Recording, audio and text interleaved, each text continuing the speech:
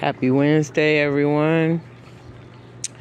As you see, we're having a very active morning. We had some salmon skin this morning, and it energized everybody because they were just sitting here shivering. But now they're doing a rompadump, period. We pray that you are having a wonderful day on this blessed Witness Wednesday.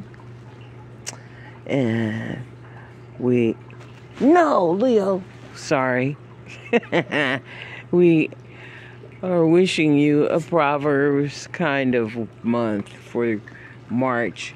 Oh, happy Valentine's Day, everyone. Send me a little heart if you're watching. We just want to say, Lord, bless your heart and keep you. Numbers 6 to you and your family and your loved ones. And we wish you hearts and flowers for this February Black History Month. And we hope to see you at the dog parks. They're having lots of fun this morning. It's quite chilly. It's the low 40s, high 30s. And you see who's dominating right now. Leo and Lily are having great fun. We haven't had him snipped yet, but it's on the way. Just trying to get the funds together. Things have gotten so high. I don't know if any of you have had to have their pups spayed or neutered, but just to have Leo spayed,